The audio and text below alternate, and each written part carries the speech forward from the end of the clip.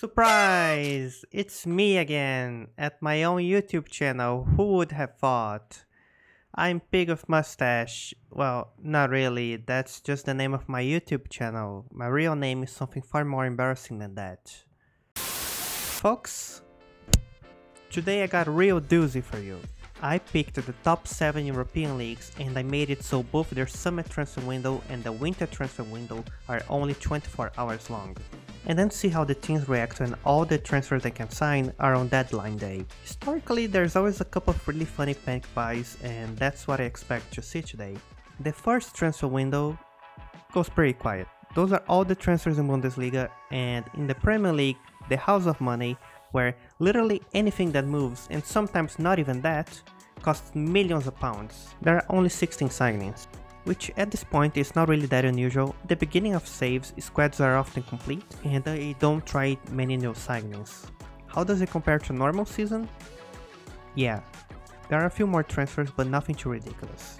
You might wonder, if we wait until the next transfer window, that might give the AI enough time to do all the transfers they need to do beforehand. Nope. Obviously not.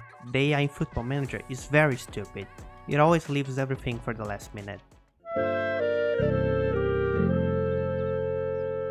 Hey, the sock told me, weren't we supposed to be doing something right now? Maybe? I'm sure it was not important. Happy New Year! Wait! The transfer window!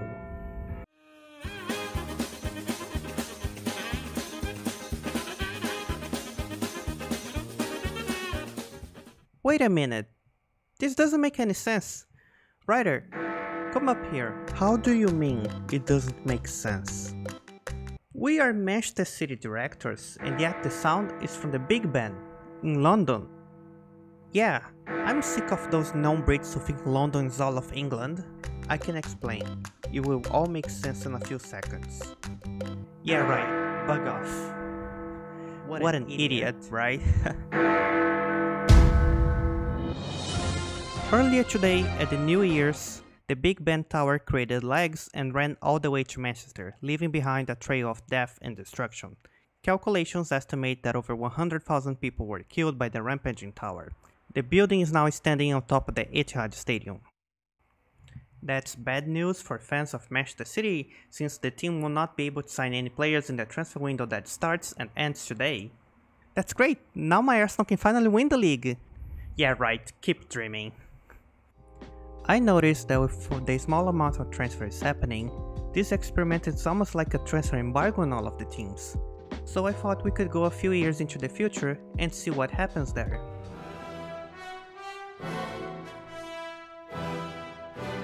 In the Premier League, Liverpool won the league by a really close margin, with pretty much the same squad as they have nowadays.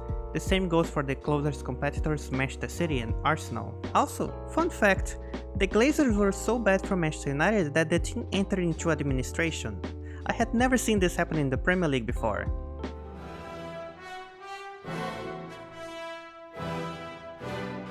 Ligue 1 had a surprisingly close end as well. The highlight is that PSG, instead of doing the usual of signing almost every player they can, they would really shine all of those years, and as a result, their squad is really small.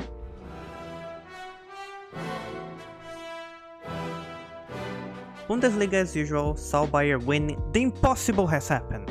Without the time to get players from the other teams, Bayern's squad stayed the same, which allowed the other clubs to catch up. And in the end, RB Leipzig won the league, which is not really a happy ending for Germany.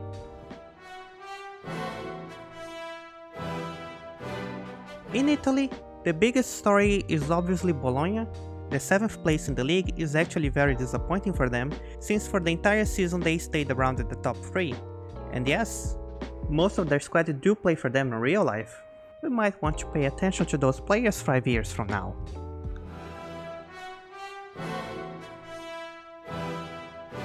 When making this video, I almost forgot to talk about the Dutch league, because as there is a saying in journalism, I do not know who said it, so I assume it was Albert Einstein.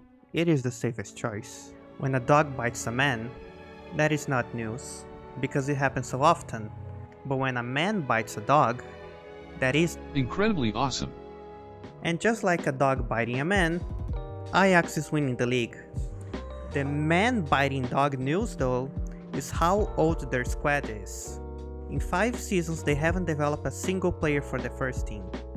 Maybe because their best players are still there.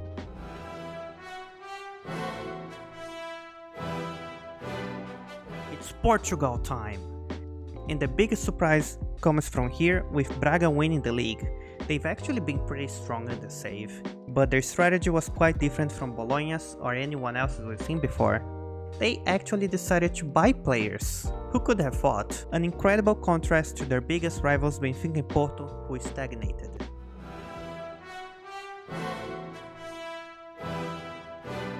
And finally, Spain, where just like Portugal, signing lots of players proved to be a lot more efficient than keeping all of them. For the Champions League, I looked hard to see if there was anything interesting happening all of those 5 seasons, but nothing happened. Since most of the teams have similar squads than what they do nowadays, it makes sense that there would be no surprises. The biggest thing is that only English teams won the Champions League, including an all-English semi-final. Before ending this video, I remember I said something about the funny transfers that could happen. Historically, there's always a couple of really funny bank buys, and that's what I expect to see today. And I realized I haven't talked about it at all. Well, it is the same AI as in a normal save, so it tries the same kind of transfers as in a normal save, whether they are dumb or smart. But some of those transfers do feel like your usual wacky panic buying a deadline day kind of transfer. Tottenham, in good fashion, paid £51 million for Asensio. With a season best of 6 goals, I can say it went as expected.